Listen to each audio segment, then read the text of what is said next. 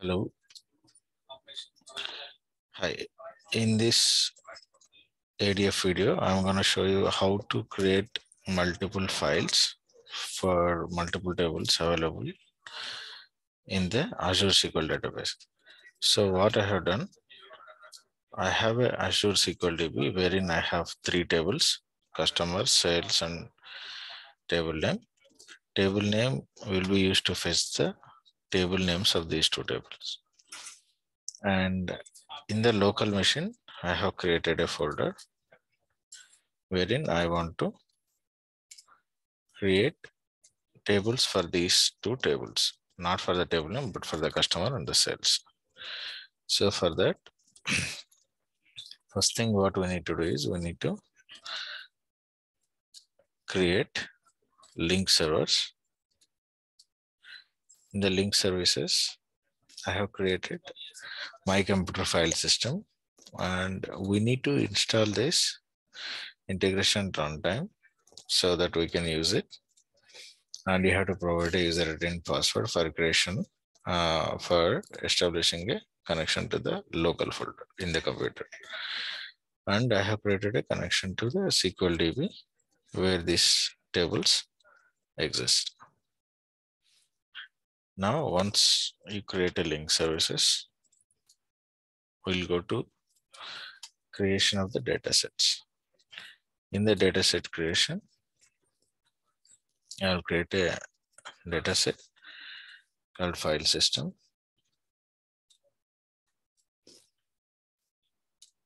So I'll select a delimited text, file system. The link services that I'm using is the my computer file system. And I will make first as a header and then click OK. So another one is Azure SQL source.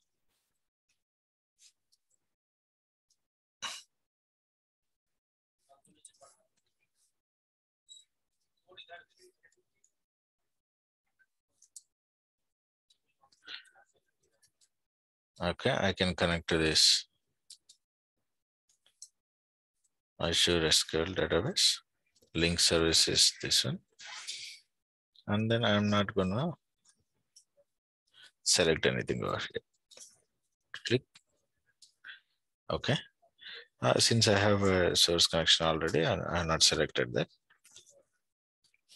So now, once the data set is created, let's go to the creation of the pipeline. So in the pipeline creation, first what we do a copy data activity, mention copy data from Azure to file system. Okay, I'll take the same name and use it here. So in the source, I'm gonna select Azure SQL source. In the sink, I'm gonna select the file system. Okay, that's it. So I'll just go to Azure SQL source here, a data set. Okay, in the Azure SQL source, I will create a parameter. I'll create a parameter, table name, and store a default value as NA. Okay, here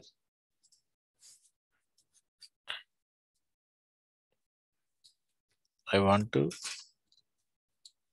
make use of the table name, add the dynamic content for the table name. So what I will do, select dataset table name.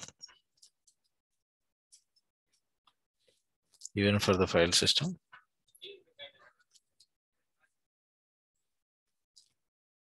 I'll create a parameter, table name and here in the file add dynamic content. What I'm going to do, I'm going to concat. Why I'm using concat? I'm just concatenating.csv to the table name.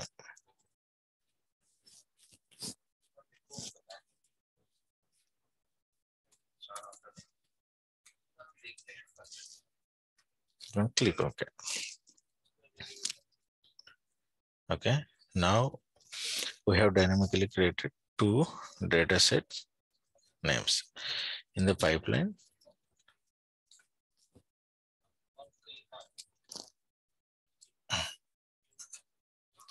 Let me close. Let me save and close everything.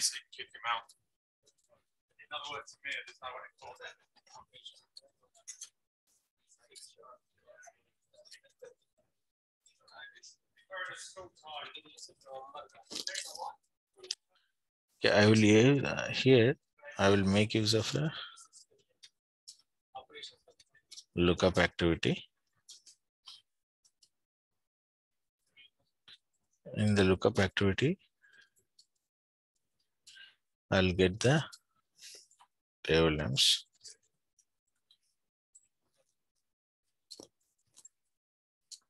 Source data set will be Azure SQL source.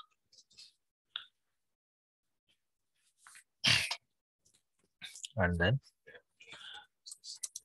select star from. I'm going to use this table, TBL table name, which stores the table information.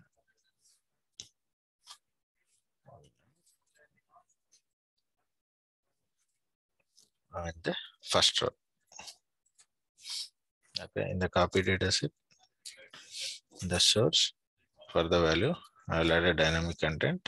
What I'm gonna use, first row, I will use the output of lookup dot first row dot name, the source for dynamically creating it in the sync.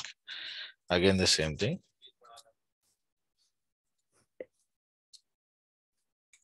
First row dot name. So what we did, we created two link services, created two data sets with the parameter, and output of lookup will be passed as a parameter value to these parameters used in the sync and the source. Now it should create, let's run it. In the source, I don't have any files available. So when I run this, it should create a new file.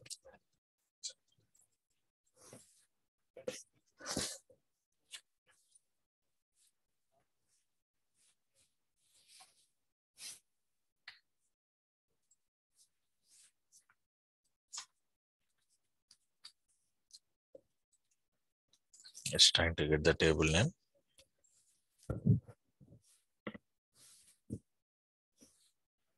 So let's see. So in the output, it got tbl.sales as a table name.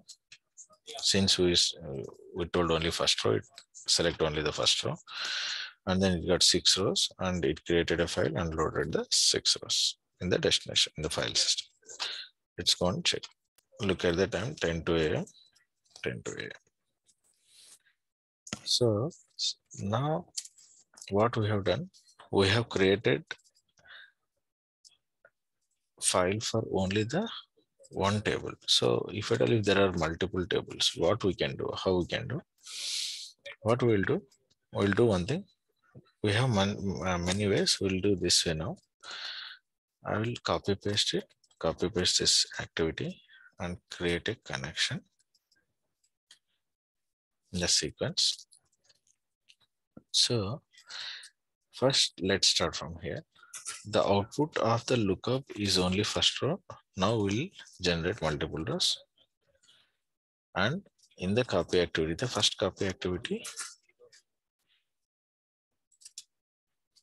in the first copy activity, here in the dynamic thing, instead of first row, I will say value 0. Even in the sync, instead of first row, I will say value 0. So in the second copy activity, I will rename it to copy, remove this and rename it to. So here I will mention instead of first row, it is value of 1. The sequence starts from 0. Here instead of first row, I will say value of 1. Click OK. So now this table will fetch 2 rows because this table got 2 rows. I can preview the data. Okay. And it will load the data. It will, now we can, it should ideally create, when I run, it should ideally create 2 files in this shared location. Let me run it.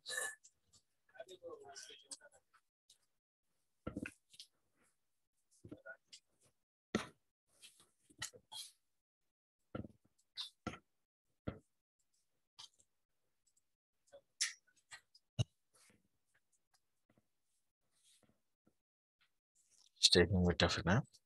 Let it take.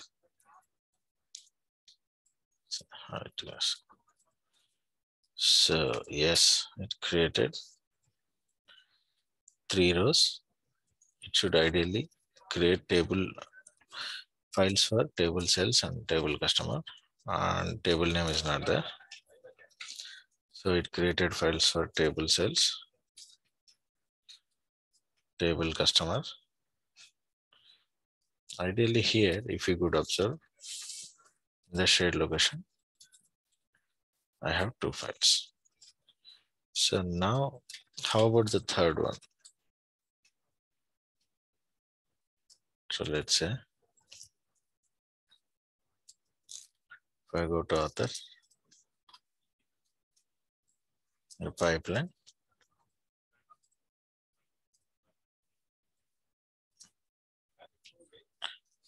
so if I add another copy activity, it should create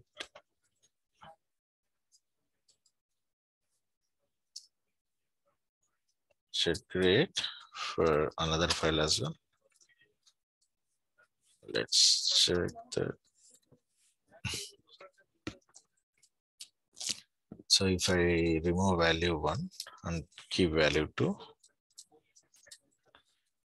here also, if I remove value 1 and keep value 2, now ideally it should create 3 files. Okay, I will go to shared location and remove these files. Run it. Should create 3 files.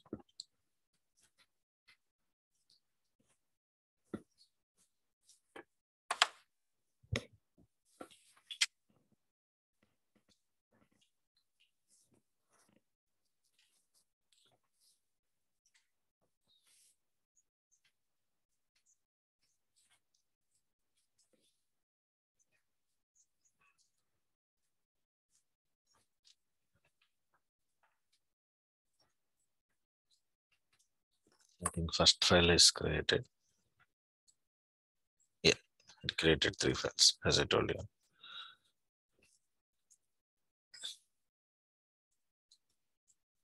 That is it. If you could see here in the source, it is getting 3 tables. So it created 3 files. That is all for the video, guys. I'll stop recording.